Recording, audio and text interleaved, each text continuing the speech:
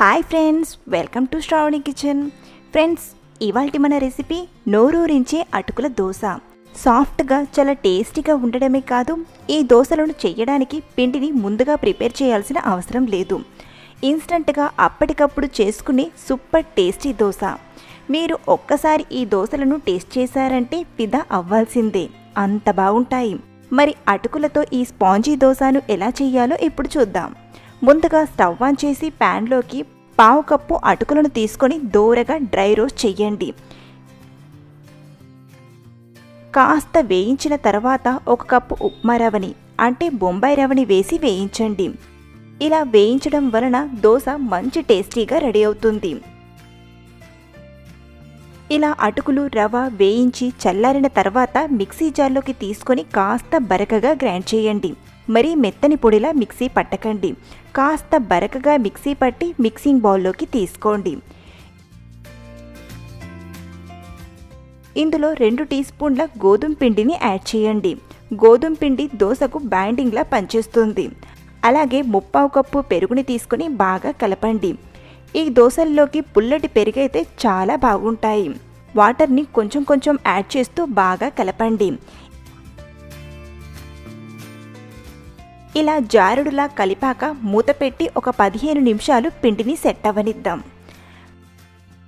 15 నిమిషాల తర్వాత చూడండి, రవ్వ వాటర్ని పీల్చేసింది. ఇప్పుడు ఇందులో రుచికి సరిపడా ఉప్పు, 1/2 టీ స్పూన్ బేకింగ్ సోడా వేసి బాగా కలపండి.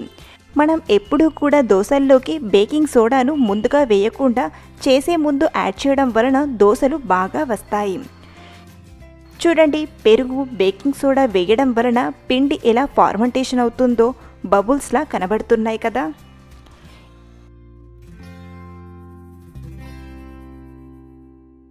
ఇప్పుడు స్టవ్ ఆన్ చేసి ప్యాన్ని తీసుకొని వేడి చేయండి. 1 టీ స్పూన్ ఆయిల్ని వేసి ప్యాన్ మొత్తం బాగా స్ప్రెడ్ చేయండి. ప్యాన్ బాగా వేడైందో లేదో చూడటానికి కొన్ని వాటర్ని చల్లి చూడండి, ప్యాన్ బాగా వేడైంది. ఇప్పుడు మంటను తగ్గించి పిండిని వేసి ఇలా రౌండ్గా సర్కిల్లా తిప్పండి. మీరు పెద్ద దోశ చెయ్యాలంటే పిండిని ఎక్కువగా వేసి రౌండ్గా తిప్పండి. హోల్స్తో దోశ స్పాంజీగా వచ్చింది.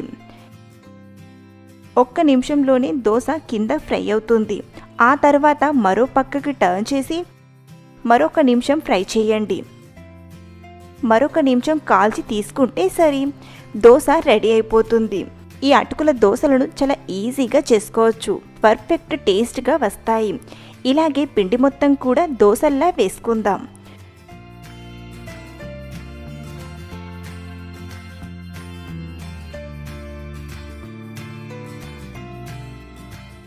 చూడండి, సాఫ్ట్గా స్పాంజీగా ఎంత బాగున్నాయో. ఇలా సాఫ్ట్ స్పాంజీ అటుకుల దోశలను చేసి చూడండి. పుల్లట్టులానే చాలా టేస్టీగా లైట్గా ఎంత తింటున్నామో కూడా తెలియదు. తొందరగా డైజెస్ట్ అవుతాయి. పోహా బైట్స్, వీటిని మనం బ్రేక్ఫాస్ట్లోకి లేదా ఈవినింగ్ టీ టైంలోకి పర్ఫెక్ట్ రెసిపీ. బయట నుండి క్రిస్పీగా చాలా టేస్టీగా ఉంటాయి. ముందుగా పోహా బైట్స్ చేయడానికి మిక్సింగ్ బౌల్లోకి 1 కప్పు అటుకులను తీసుకోండి. ఇక్కడ నేను థిక్ అటుకులను తీసుకున్నాను. వాటర్ వేసి బాగా వాష్ చేయండి. ఆ తర్వాత ఒక 2-3 టీ స్పూన్ల వాటర్ని చల్లి అటుకులను మెత్తగా చెయ్యండి. లేదా మీరు అటుకులను 4-5 నిమిషాలు వాటర్లో నానబెట్టి ఆ తర్వాత స్ట్రెయినర్తో ఎక్స్ట్రా వాటర్ని వడగట్టి కూడా తీసుకోవచ్చు. మొత్తానికి అటుకులు సాఫ్ట్గా అయ్యాక ఇలా మ్యాష్ చేయండి. లేదా మీరు ఆలూ మ్యాషర్తో కూడా ఇలా మ్యాష్ చేయొచ్చు.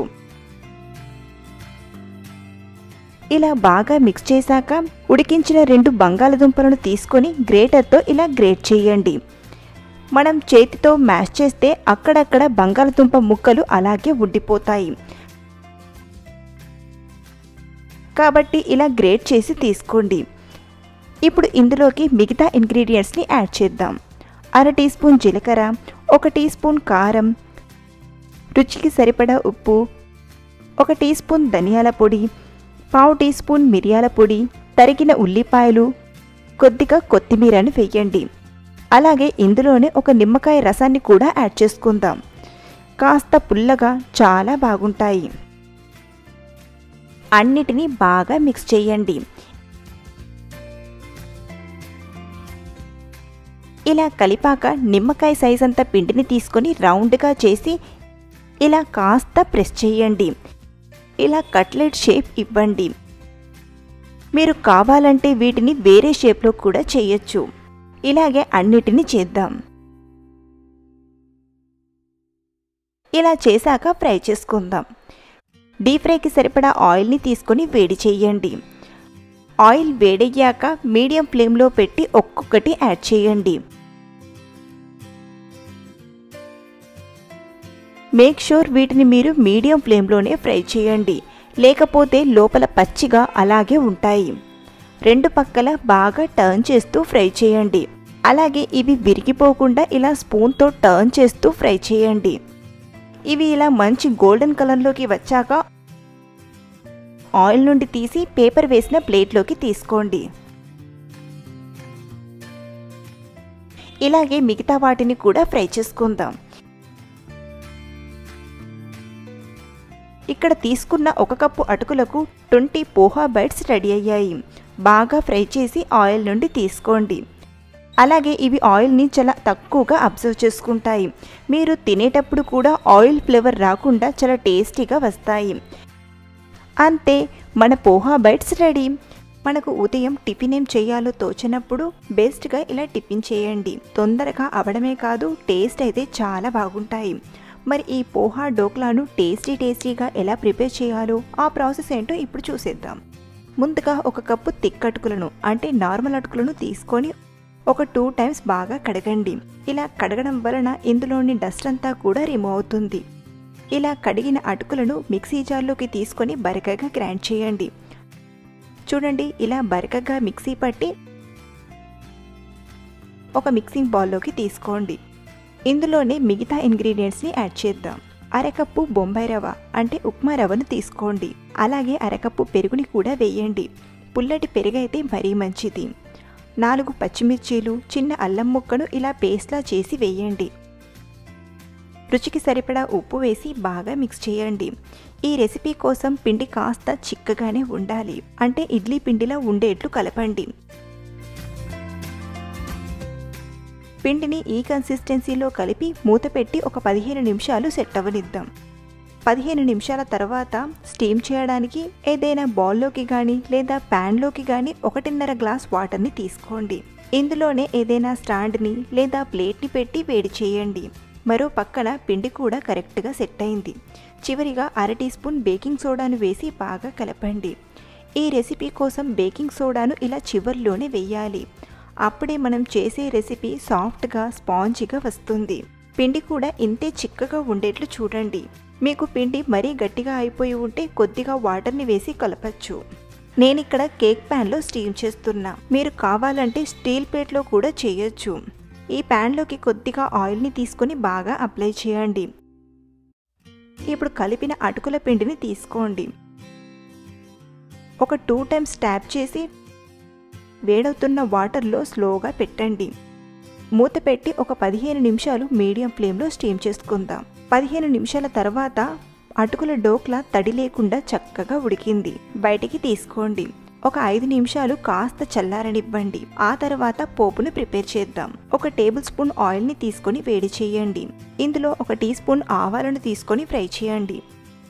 ఆవాలతో టేస్ట్ అనేది చాలా బాగుంటుంది కాబట్టి ఆవాలను కొంచెం ఎక్కువగానే తీసుకొని ఫ్రై చేయండి. ఇందులోనే కొద్దిగా కరివేపాకును కూడా వేసి ఫ్రై చేయండి. ఇలా ఫ్రై చేసిన పోపుని డోక్లా పైన వేసి ఈవెన్గా స్ప్రెడ్ చేయండి. కాస్త చల్లారాక పీసెస్లా కట్ చేసి డీమోల్డ్ చేసుకుందాం. మీరు కావాలంటే ఇలా కట్ చేయకముందే వేరే ప్లేట్లోకి తీసుకొని ఆ తర్వాత కట్ చేసి పోపుని పెట్టొచ్చు. మీకు ఎలా చేస్తే ఈజీగా అయిపోతుందో అలా చేయండి. ప్లేట్ని ఇలా పైన పెట్టి రివర్స్లో అని ట్యాప్ చేస్తే ఈజీగా వచ్చేస్తుంది. ఆ తర్వాత మరో ప్లేట్ని పెట్టి రివర్స్లో అని తీసుకుంటే సరే. ఎంతో టేస్టీగా soft and spongy poha dhokla ready అయిపోయింది. ఇలా మనం బ్రేక్ఫాస్ట్లోకి, ఈవినింగ్ స్నాక్స్లోకి చక్కగా చేసుకోవచ్చు. టేస్టీగా తినేయచ్చు. వీటిని మనం ఈవినింగ్ స్నాక్స్లా కానీ లేదా మార్నింగ్ బ్రేక్ఫాస్ట్లా కానీ చేసుకోవచ్చు. ముందుగా ఒక బౌల్లోకి 1 కప్పు అటుకులను తీసుకోండి. ఇవి నార్మల్ అటుకులు అంటే థిక్ పోహా. వీటిని ముందుగా ఒక 2 సార్లు శుభ్రంగా కడగండి.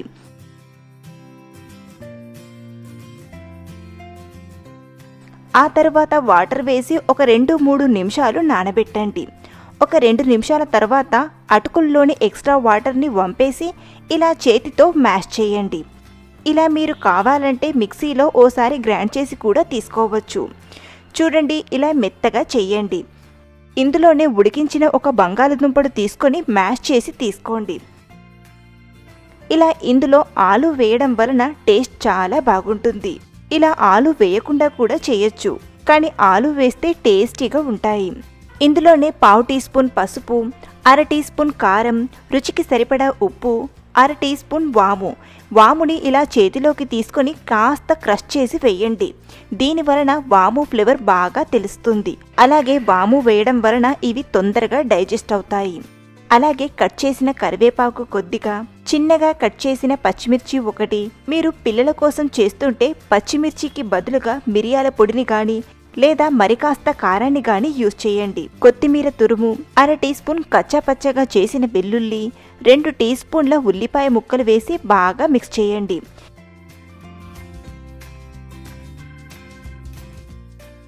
ఇలా కలిపాక చేతులకు కొద్దిగా ఆయిల్ని అప్లై చేసుకొని నిమ్మకాయ సైజ్ అంతా బాల్స్లా చేసుకుందాం.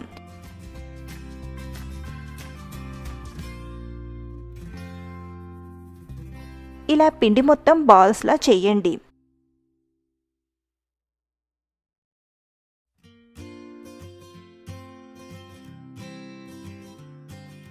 ఇలా బాల్స్లా చేయండి. ఇప్పుడు గ్యాస్ ఆన్ చేసి పొంగడాల ప్యాన్ని తీసుకోండి. ఇందులో కొంచెం కొంచెం ఆయిల్ని తీసుకుందాం.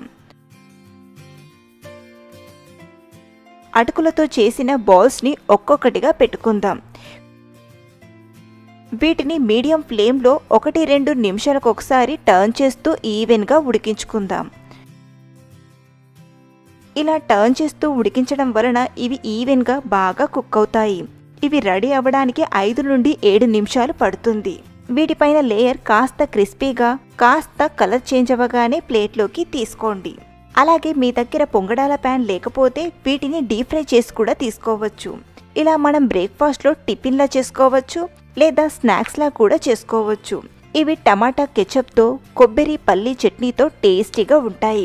ఇలా సింపుల్గా టేస్టీగా అటుకులతో ఈ రెసిపీని ఓసారి ట్రై చేయండి. ఈ టేస్ట్ మీకు కూడా నచ్చుతుంది. సో ఫ్రెండ్స్, ఈ రెసిపీ మీకు నచ్చితే ఒక లైక్ చేయండి. ఇలాంటి మరిన్ని టేస్టీ అండ్ వెరైటీ రెసిపీస్ని తెలుసుకోవడానికి ఈ ఛానల్ని సబ్స్క్రైబ్ చేసుకోండి. అలాగే పక్కనే ఉన్న బెల్ ఐకాన్ని కూడా యాక్టివేట్ చేసుకోండి. ఇలాంటి రెసిపీస్ని మిస్ కాకుండా తెలుసుకోవడానికి. Thank you for watching.